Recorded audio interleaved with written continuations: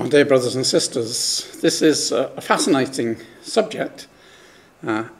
Sister Angela kept on asking me all last week, have you nearly finished Rahab? And I kept on saying, yes, nearly finished.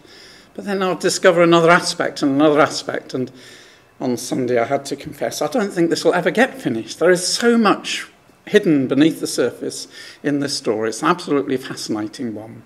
And of course the story of Rahab is inextricably linked with the history or the story of the two spies.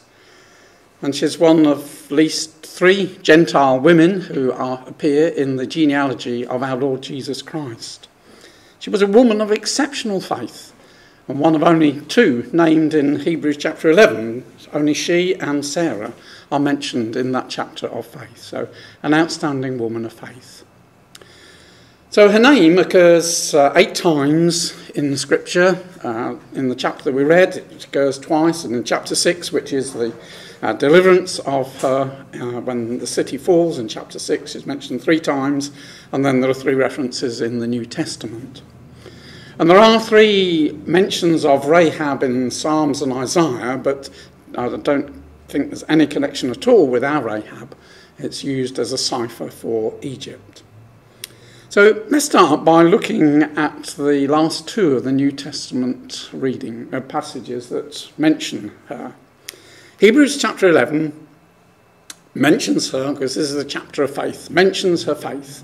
By faith, the harlot Rahab perished not with them that believed not when she received the spies with peace. But James takes the same incident of Rahab and uses it to show justification by works. It was by her works that she was justified, and plucks out Rahab as an outstanding example of works. Likewise also was not Rahab the harlot justified by works when she received the messengers and had them sent out another way. And we know that faith and works go hand in hand. They're complementary. We go back to Genesis and we have Adam and Eve, complementary, and faith and works are 2 sides of one coin, aren't they?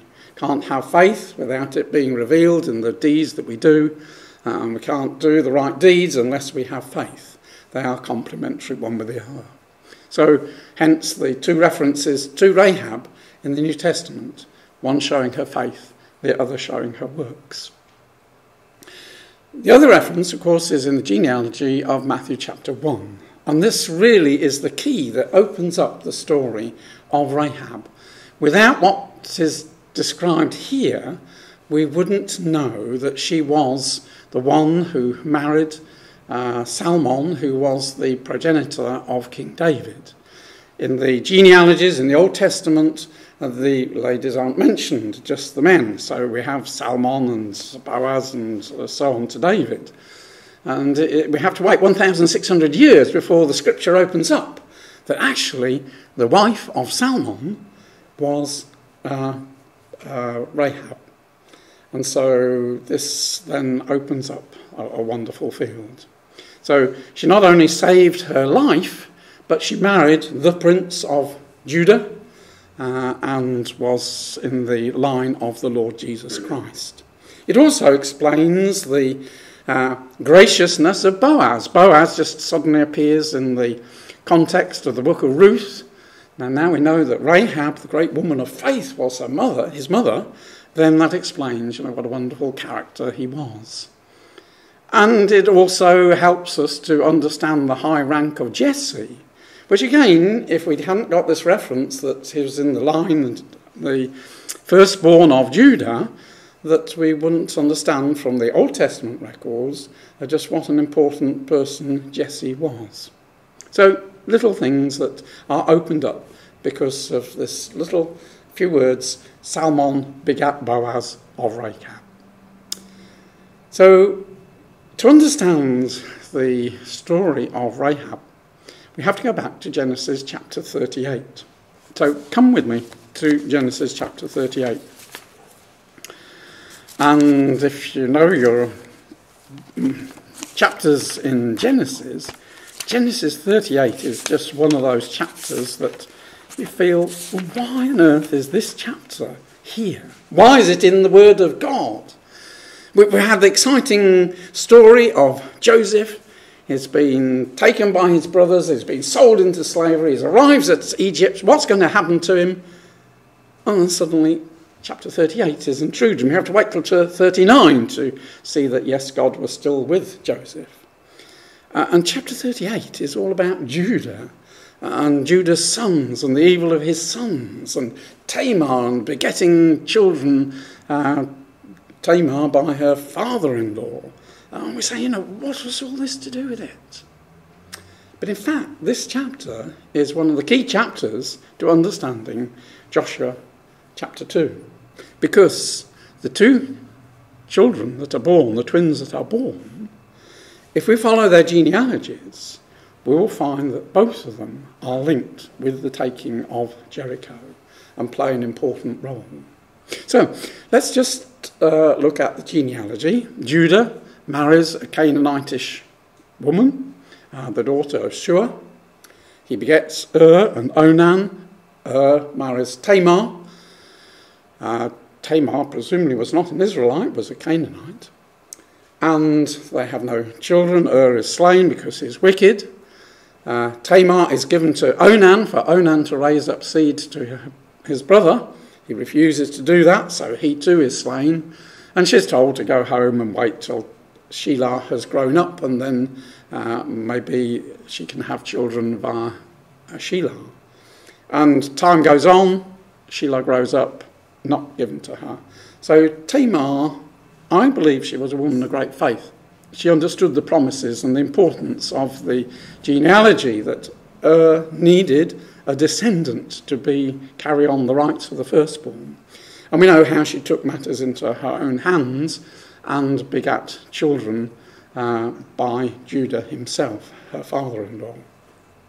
And those two twins, the birth is described in quite a few verses, quite a lot of detail. And again, one says, why all this detail of these twins, Perez and Zara, the one putting his hand out and the cord being put round, and then withdrawing his hand and his brother coming out first. So the one that appeared to be the firstborn wasn't actually the firstborn. And so we're introduced to these twins, and we're introduced to the scarlet thread that is put round the wrist of the one that was supposed to be the firstborn.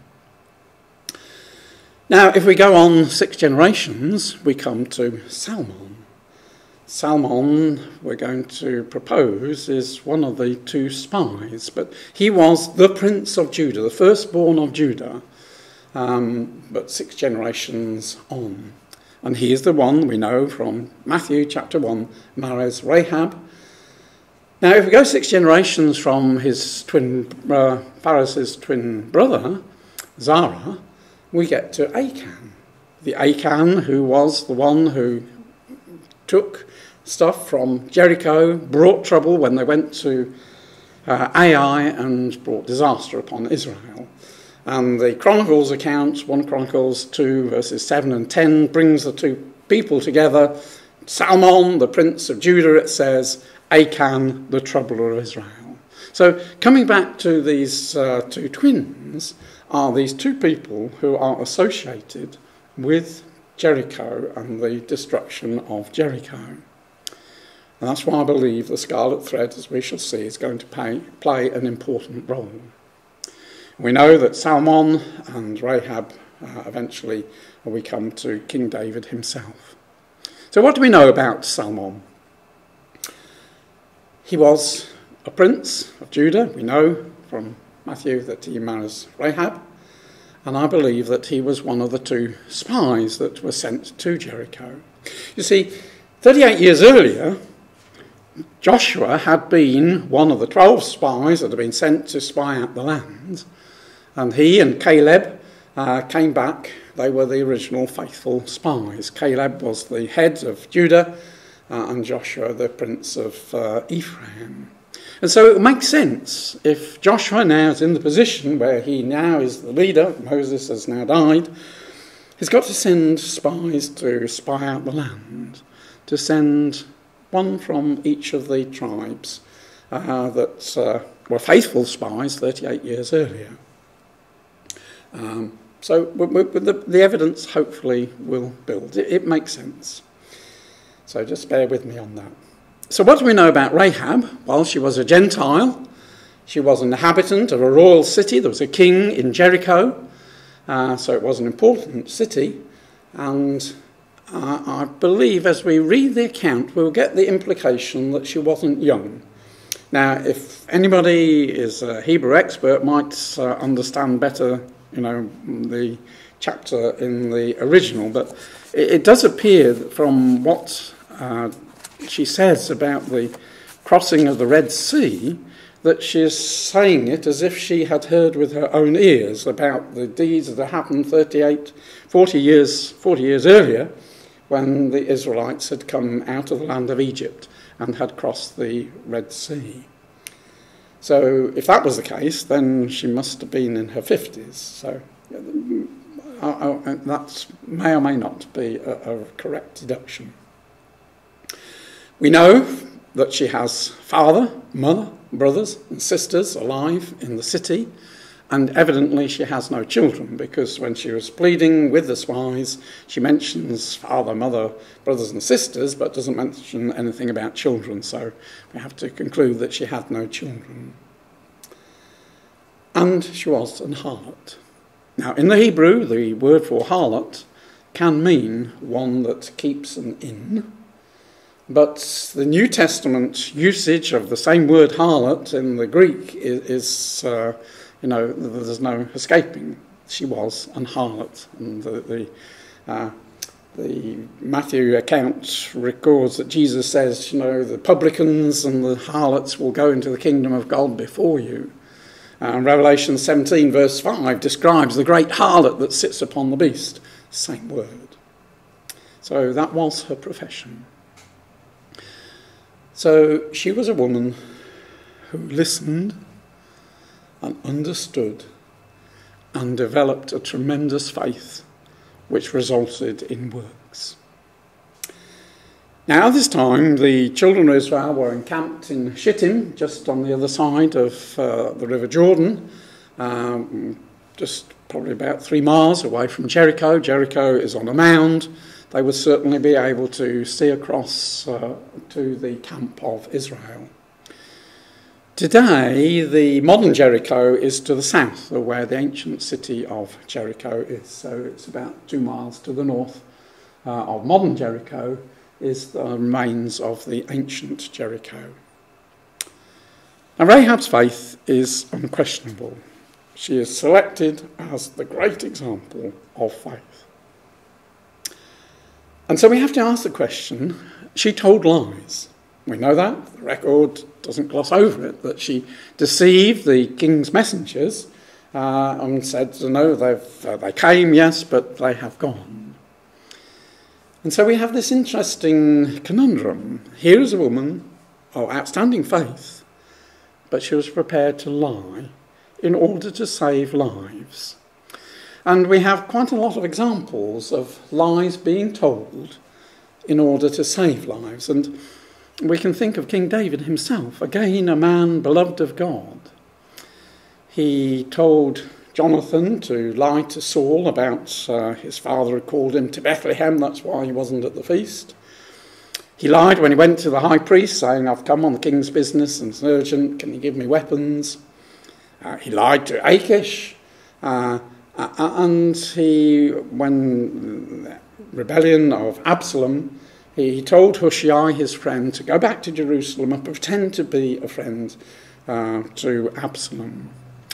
So we have examples of men who spoke lies. And the interesting thing is that in all those cases, God doesn't pass judgment. There's no hint of God saying that is wrong. Where God does say lying is wrong is when, like Peter, in order to save his life, he denied his Lord. Now, David was not denying his God when he told lies to save his life. And I think that's the vital difference, that we have to leave judgment to God. He knows our hearts. And so Rahab did tell lies in order to save the spies. Now they came in the evening time. We read the king's messengers said that they came tonight, and these men were seen to come in. So it makes sense. The spies, these two men, had come to Jericho and came in the evening time when people will be returning from their fields, and so that will be a good time to just mingle with the crowds, going back homewards to their city. And the watchmen, probably been on watch all day, were growing a bit tired. So they went in the evening time, but we know that they were seen. Later on, we're told in Joshua chapter 6 that Jericho was straitly shut up, and I believe that this wasn't the case at this time. It was after Israel had crossed the River Jordan and were encamped at Gilgal, which was very close to Jericho, that's when the gate was straitly shut up. At this time, people will be coming in and out of the gates. Why seek out a harlot's house? And I put a question mark after seek out, because the account doesn't actually tell us that they sought out a harlot's house. It tells us that they went and came to an harlot's house. So whether they went deliberately, knowing that she was a harlot, or not, the account doesn't make clear.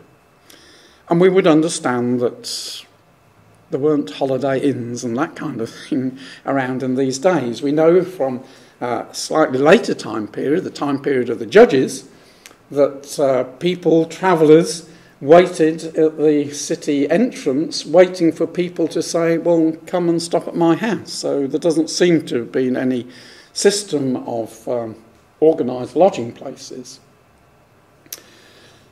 So it makes sense for them to go to a harlot's house, because men would constantly be going in and out, so it wouldn't be anything remarkable. And how would they know that this was an harlot's house? We're not told. Maybe Rahab sat outside her front door, plying her wares, we know not. But her house was on the city wall, and for the spies, having gone in and been afraid whether they were going to be seen, Rahab's house would seem to be an ideal house. It was on the wall, so didn't have to go close into the city. And they went to her and sought lodgings there. That's what they were after. They weren't interested in her services. They wanted a lodging for the night, and that's what she offered them. And we can be sure that Rahab, in talking to these men outside her door and agreeing to terms of how much it would cost to spend the night there, she would observe that they were being observed. Because it seems that the first thing she does as they go into the house is to hide them. She is aware that the city is on edge. They're afraid of the Israelites. They know what the Israelites have done around the eastern side of the River Jordan, and they're in fear of their lives. And so there would be a lot of tension, a lot of observing who comes and who goes. How it was that those that witnessed them coming into the city, and how Rahab herself knew that they were Israelites, again, the record is silent. But somehow they were identifiable, whether their dress was slightly different, whether their accents, their language, obviously would be different. They didn't speak the Canaanite language, but they must have known the Canaanite language to go as spies, because you'd need to know the language.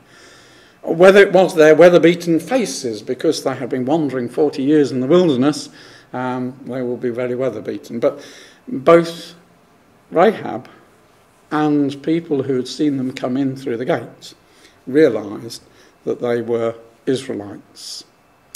And this is where the faith of Rahab is seen. She had been pondering how she could get in touch with Israelites. She knew that they were under sentence of death. She recognised their God as the mighty God.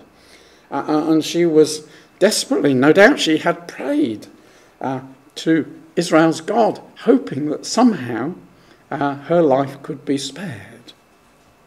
So she seems to, as soon as they came into the house, she recognised the danger that they were in, that they had been seen, and she takes them up onto the roof and hides them. And we see this is where her faith shows. So it tells us she got flax, and that shows the correctness of the account. Flax is harvested around Passover time. We're 7 days before the Israelites will be holding their Passover, so we're in April. And just a little phrase, the stalks were laid in order, and she hid them, and she made sure that those stalks were nicely laid again. And you have a picture of a woman, Proverbs chapter 31, gathering her flax in due time and harvesting it. It's not an easy crop to get the flax from. But here was a woman who had gathered her flax and had very neatly laid it out on her roof to dry. And if she had just said to the spies, well, go up to the roof and hide yourselves under the flax, they could never rearrange the flax so that it was obvious that it didn't look as if there was anybody under there. It would be impossible to do it. So she went, she hid them, and carefully put the flax stalks back so it didn't appear to be anybody there. Now flax, we see flax being grown in this country because of the seeds, but in the Middle East it was grown for the fibres that come from flax. It grows about 4 feet high and has to be plucked up by the roots, put into bundles, and then those bundles have to be laid in the sunshine, and after a long period in the sunshine, they then have to be immersed in water to soften the outer shell. And then, having been put into water, they then have to be taken out and put into the sunshine again, and then beaten in order to break the outer shell.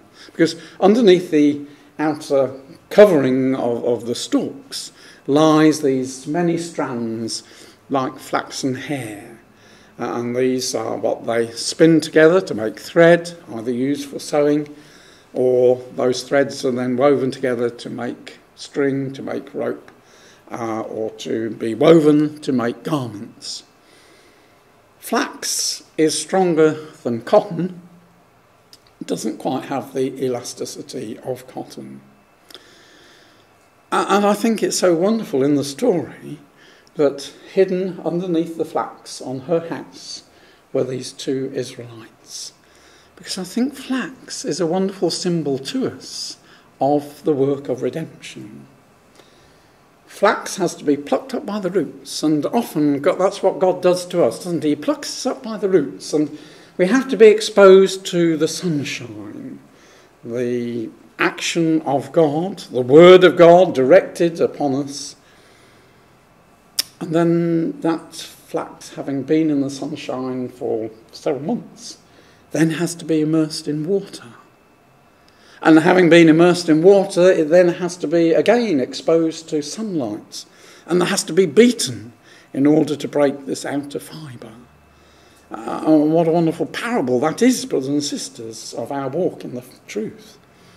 God plucks us up, turns us around, exposes us to his word.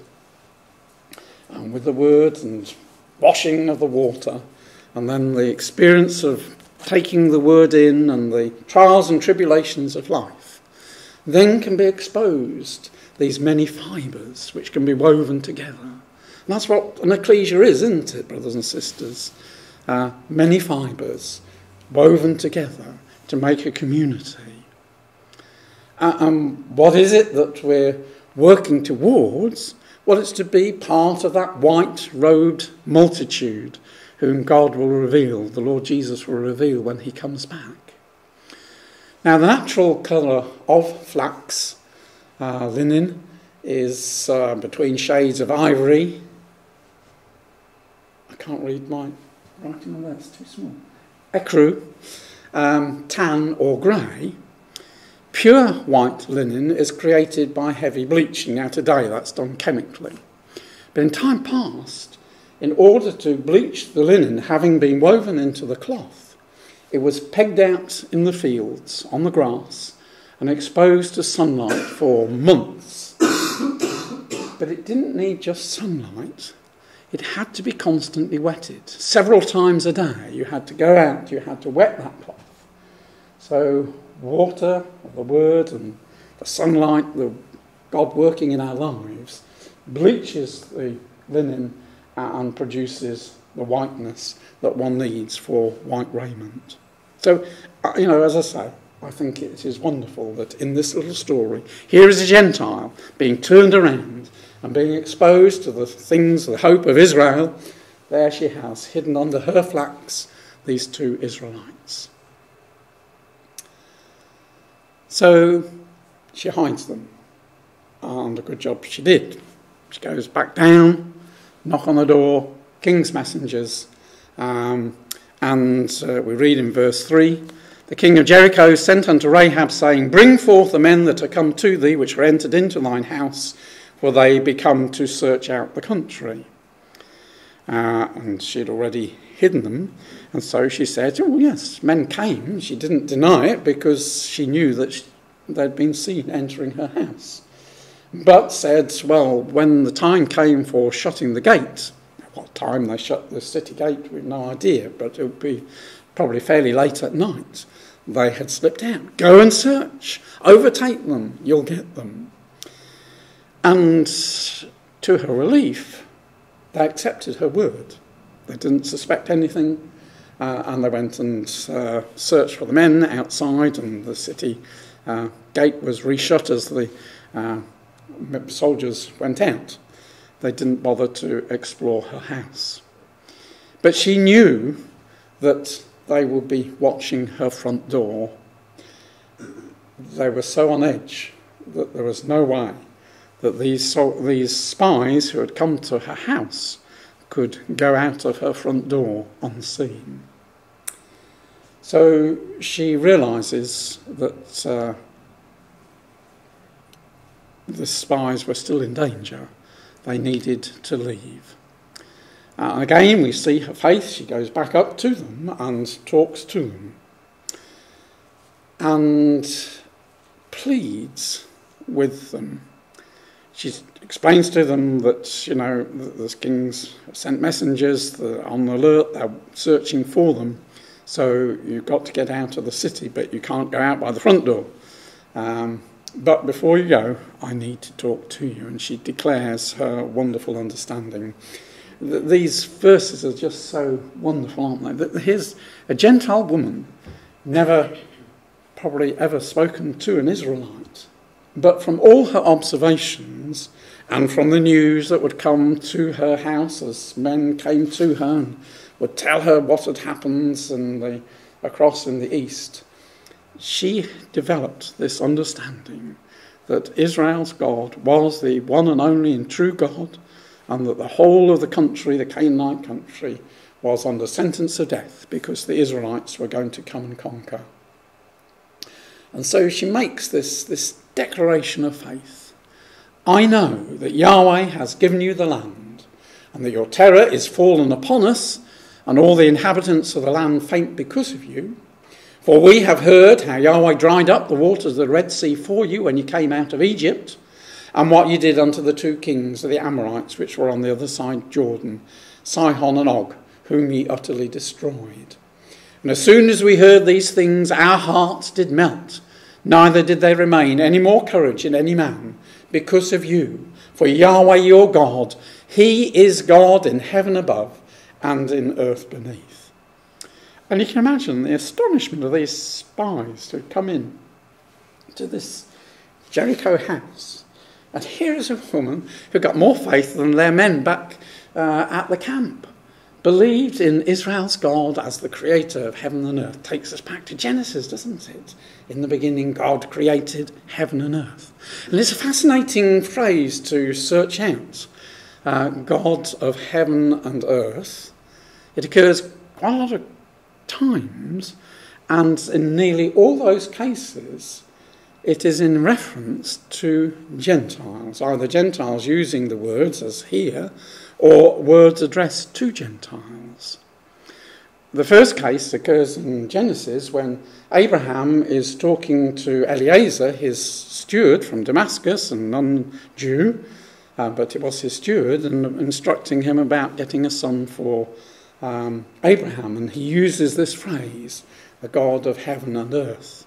And when we come to the book of Revelation, chapter 14, verse 14, where it tells us what the everlasting gospel will be preached to the Gentiles when the Lord Jesus comes back and the Battle of Armageddon in Israel has taken place, and the gospel then goes out to the ends of the earth. It's fear God and give glory to him that made heaven and earth, the sea and the fountains of waters.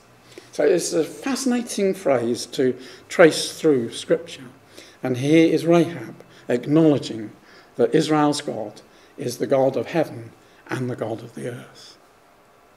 And because of that, because of her understanding that they were under sentence of death, she pleads with them for her life. Now therefore I pray you, swear unto me by Yahweh, since I have showed you kindness, that you will show kindness unto my father's house, and give me a true token, and that you will save alive my father, my mother, my brothers, my sisters, and all that they have, and deliver our lives from death. Interestingly, there was an occasion, going to be centuries later, when roles, as it were going to be reversed. Here is a Gentile pleading to Israelites for salvation because they're under sentence of death. Can you think of an instance when that role is reversed and when a Jew pleads to a Gentile for life? That's right, Esther. Esther, I'll just put the verse up there. Let my life be given me at my petition, and my people at my request, for we are sold, I and my people, to be destroyed and to be slain and to perish. So whether there's any link between the two, or whether it's just a coincidence that one is a Gentile pleading to an Israelite, and here we have a Jew pleading to her Gentile husband for life, I don't know. I'm interested in your comments. Also, at the same time that Rahab was developing her faith, we also have the Gibeonites. Now, I'm sure that the Gibeonites had been watching all that had been happening, and they then saw the overthrow of Jericho, which lay another 14 days, 16 days on from where we are now, and had seen the fall of Ai, and they too came to this understanding. Gentiles recognised that they were under the sentence of death. They had heard the words that the Israelites had spoken on Mount Gerizim and Mount Ebal, and recognised that they were under the sentence of death. These people were going to conquer them. And they too took steps to try to save their lives, to fall upon the mercy of the God of Israel. And I think this is the great lesson that comes out from these incidents, that God is a merciful God. He has sentenced them all to death. But if people are prepared to show faith and works and do something about it, he will listen. He will give them life. And we know how the Gibeonites, they were spared, and they became the temple Nethinim, and very important in the days of David and Solomon, very faithful in the helping in the temple worship. So let's just revisit this. So Rahab has declared her understanding of Israel's God to these two spies, who, as I say, must have been absolutely overwhelmed by this outpouring of faith from this woman. And she says, spare me and give me a true token. Now, that word for token is an interesting one. It occurs quite a lot in Scripture. It's a flag, a beacon, a monument, and it's translated a mark, a miracle, an ensign, or a token. And it's used as a visible sign of invisible words. And God gave the rainbow as a token of the words he has spoken, the Noahic covenant. There is the rainbow as a token to remind you of what I had spoken. And circumcision, the same word is used. Circumcision was given as a token of the Abrahamic covenant, a reminder when they circumcised their children of the great promises which God made. So this is what she was asking for, some token of their veracity, that they would do what she wanted them to do. Now, it's just an interesting link back to Genesis 38. It isn't the same word, I have to admit, but I believe it has the same sense, that Tamar asked a pledge from Judah that he would deliver some payment for the services rendered. She wanted a token from him, and we know how that saved her life. A true token, the word means certainty, truth, trustworthy, and from that word comes aman, and from that word aman we get amen. So, yea, truth. She wanted something which they would give her, which would be a sign to her that they would keep her word. We'll come back to that.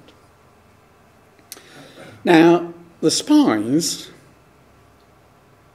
tested Rahab's faith to the limit, because Rahab lets them down through the window without receiving the true token. She'd asked for one, and the spies hadn't given her one. It's only when she had let them down through the window, down a rope over the city wall, that they then give her the token. Now, the word for the cord that they let her down, that's nothing to do with the token, completely different word. So the rope which she was let down is a cord, a rope as twisted. And Ecclesiastes has this lovely phrase, if one prevail against him, two shall withstand him, and a threefold cord is not easily broken. And in fact, this picture is of a threefold cord. Every third cord is the same one. So many fibres spun into individual cords, and then three cords of the same thickness put together make an extremely strong rope. And that's what they were let down from the window, so the city wall was pretty high and let down to the ground. And then we have this bizarre conversation. She's let the two spies down, and they have this conversation outside the city wall where they're being hunted outside, but this conversation from the spies at the bottom on the ground and Rahab up at the window. If we just look at verses 16 to 21. So verse 15 says she lets them down by the cord. And then she says, get you to the mountains, lest the pursuers meet you. Hide yourselves 3 days until the pursuers be returned. Afterward you may go your way. Men said to her, we shall be blameless of this thine oath, which thou hast made us swear. Behold, when we come into the land, thou shalt bind this line of scarlet thread in the window by which thou didst let us down by, and thou shalt bring thy father and thy mother and thy brother and all thy father's household home unto thee.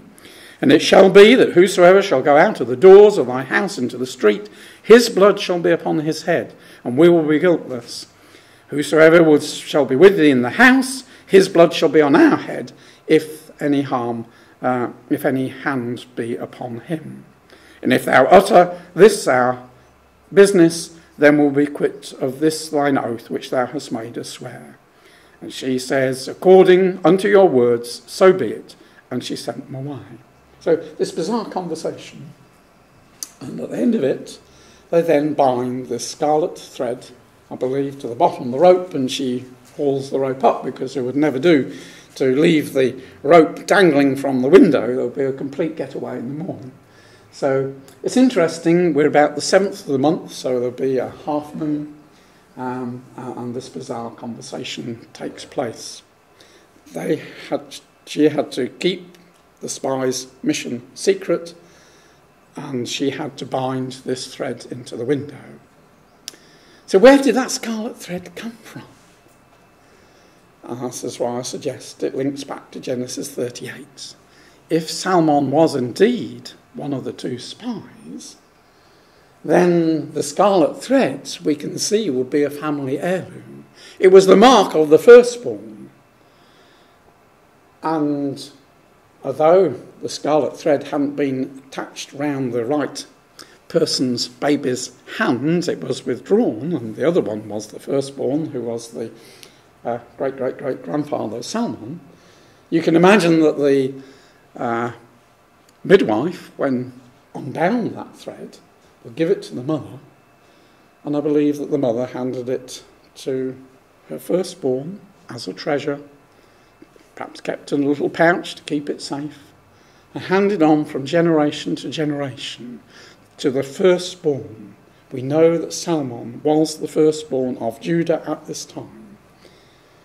And so the spies, when Rahab asked for a true token, they wouldn't have much in their pockets. They were spies. They weren't going to have any incriminating evidence. But if Salmon was carrying the scarlet thread, then when he had seen the faith of Rahab, not only the declaration up there, but that she was prepared to let them down to the ground without receiving the token, then he was prepared to part with that precious thread, which meant so much to him, meant nothing to anybody else. So let's look at this. So verse 18, bind this line of scarlet thread in the window. So line can be a cord, but it's not a big fat cord like the rope. It is a thread, and that's what is used for sewing. So it's something very small, a thread, like we've got across the Bible, and the threads we know that run through Scripture. And it was a scarlet thread.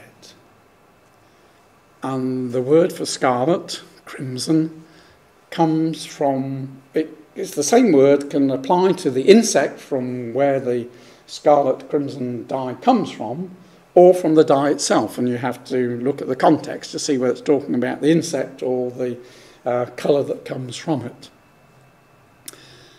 Now, we know there's a wonderful significance in the scarlet thread, the scarlet colour.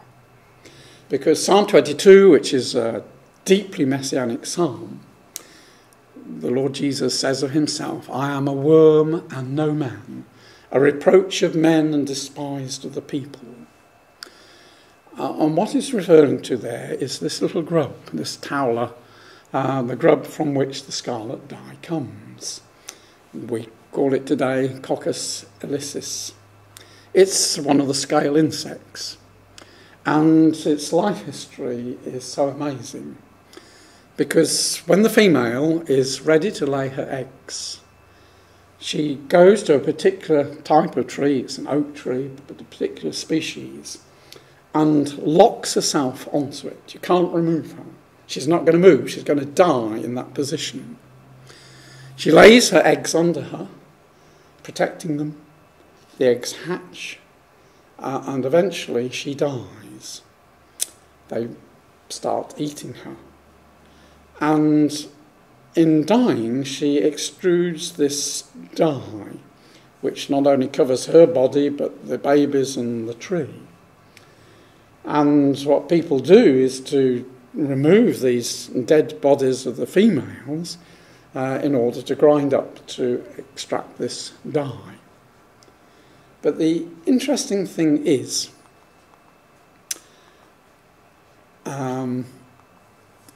if the body isn't removed, then after about 3 days, that scarlet crimson fluid turns white. And in fact, they then do gather that and use it as shellac, which is a wood preservative. So what's all that got to do with Rahab? Well, it's a wonderful symbol of redemption. The scarlet thread was the mark of the firstborn of Judah, pointing forward to the Lord Jesus Christ, who was the greatest firstborn prince of Judah. And Rahab was saved by that scarlet thread. And by marrying Salmon, she was brought into the line of the descent of the Lord Jesus Christ. Now, the Lord Jesus was fastened to the tree. He gave his life, didn't he? And we, as it were, come out of the pierced side of the Lord Jesus Christ, just as Eve was taken out of the side of Adam, so the bride of Christ is taken out of the side of the Lord Jesus Christ, and it is through his blood that we have redemption. So we have been washed in the blood of the Lamb. And after 3 days, he rose to life again, white-robed, and promises to give white robes of everlasting life to a multitude of people. Revelation 7 verses 13 and 14 speaks about the multitude of white-robed, redeemed ones who've been redeemed by the blood of the Lamb. So a wonderful type of the redemption that Rahab was entering into. So when we go back to the New Testament and we look at those two references and we read them in the light of all of that, by faith the harlot Rahab perished not with them that believe not when she received the spies with peace. So the rest of the inhabitants of Jericho didn't believe. She believed, and so she was saved. But it's interesting what James says.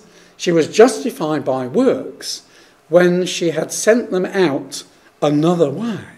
She hadn't sent the spies out the way they came through the front door. She has sent them out through the window and thus saved their life. So again, it's interesting, it brings these references to the New Testament to life. So they went another way, another route. So that was the faith. She says to them, get you to the mountain lest the pursuers meet you. Hide yourselves 3 days until the pursuers be returned. Afterward ye may go your way. So she sent them out another way. But a little thread in a window so high up, how will the spies be able to see it? Well, we're not told that it was a sign for the spies to know which was the house. Record doesn't say that at all. That wasn't the purpose of the scarlet thread, to show the house. Because when the wall fell, there was only one house standing, and that was Rahab's. It didn't need any thread there to show which house it was. Now that thread was there for, the angel of death that would preserve that particular house. But you see, you've got to think of it in terms of the Passover. And read again verse 18 of chapter 2. You've got to bring in your mother, your house, into the house with you. Don't go out. That's the language of Exodus, isn't it, in the Passover. They had to go through the blood-sprinkled doorway and enter into the house and not go out until the morning. So this was Rahab's passing through the doorway, was, instead of having blood sprinkled around the window, here was a scarlet thread, which denoted the same thing. And the angel of death, which passed over the houses of the Israelites who had gone into the blood-sprinkled doorway, likewise went over the house of Rahab and preserved it when all around fell to the floor 16 days later from this incident. So following the spies' departure, she loses no time to put that thread in the window.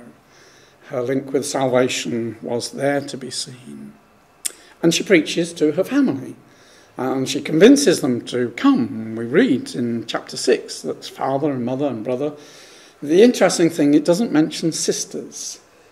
Now, that doesn't necessarily mean that the sisters didn't listen, because in Joshua chapter 2, when the spies repeat back to her about the instructions, they don't mention sisters either, but it says father, mother and your brothers come into the house.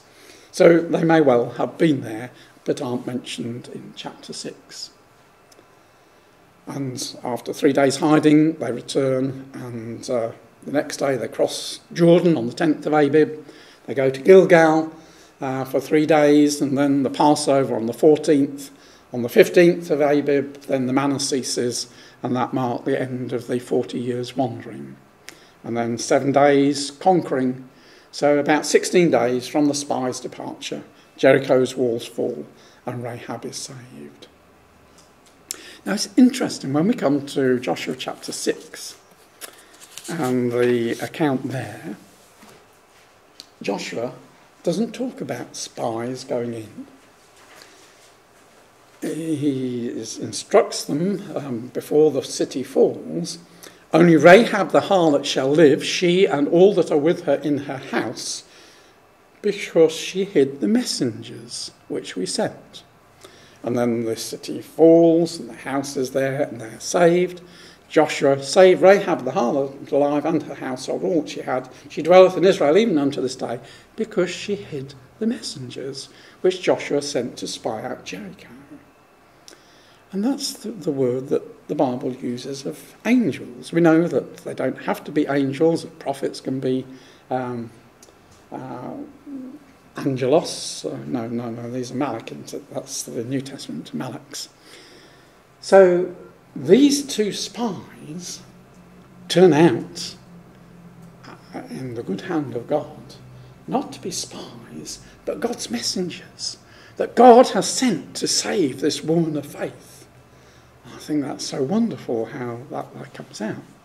So let's, for the third time, just revisit these two New Testament references. So Hebrews says she received the spies with peace. James says when she had received the messengers and had sent them out another way. So James is picking up on this fact that these spies turn into God's messengers, messengers of salvation. Interestingly, that those two words received are two completely different words in the Greek. The Hebrews one is to accept. James is going to use the same phrase, to receive with meekness the engrafted word. So she accepted them. The words that James used is to admit under your roof. And it's used of Martha receiving Jesus into her house and Zacchaeus receiving Jesus into his house to lodge. So different word, but meaning the same thing. But it's interesting how the messengers occurs in James. Our time is going fast. I knew this would go on. It was just a time, Angela, it just keeps on adding and adding. There are two chiasms in this chapter. If we take the chapter as a whole, it opens with Joshua sending 2 men. It closes with the 2 men returning to Joshua. It tells us about being pursued, and we understand they took 3 days to pursue them and couldn't find them and gave up. They hide 3 days in the mountain. Rahab confesses her faith and requests a true token. That's balanced by Rahab acts upon her faith and lets them down and binds the token to the window. So verse 14, our life or yours if you utter not our business. And they repeat it again, if you utter our business, we'll be quit of the oath. So what lies in the middle of these verses 15 to 19, where she lets them down by the cord, they give her the token, reinforces the message about remaining in the house and not declaring their business. So that's the central core, the faith of this woman and her redemption mirrored upon what happened 40 years earlier when they came out of Egypt, the remaining in the blood-sprinkled household.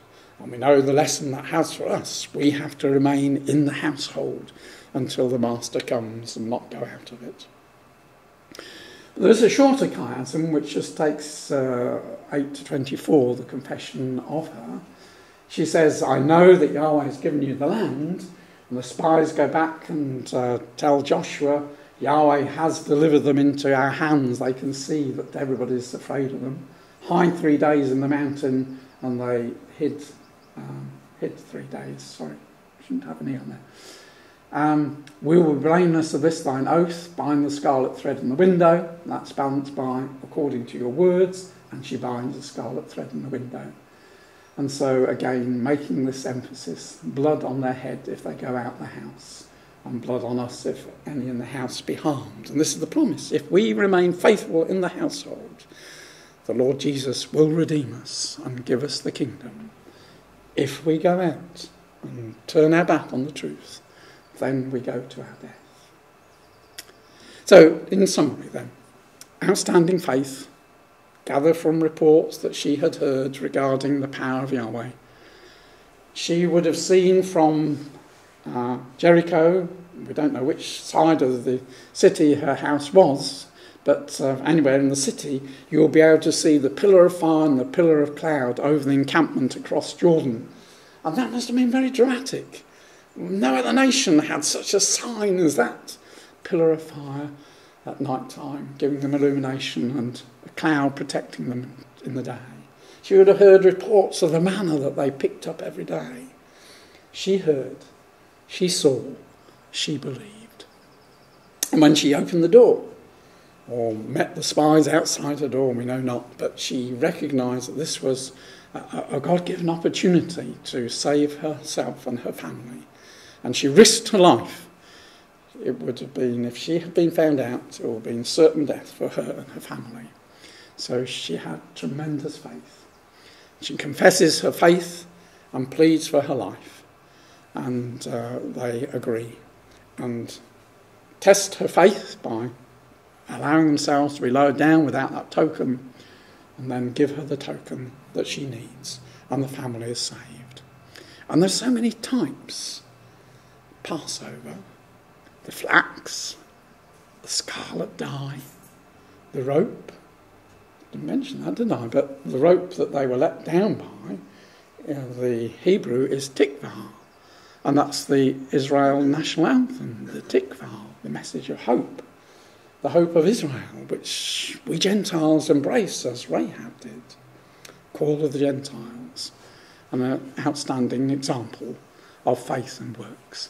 So a wonderful lady who then became the mother of Boaz, raised up seed to Ruth the Moabitess, and their child Obed, the father of Jesse, the father of King David. A wonderful lady. And in the mercy of God we shall be able to see her in the kingdom and share in the blessings of the kingdom. Thank you.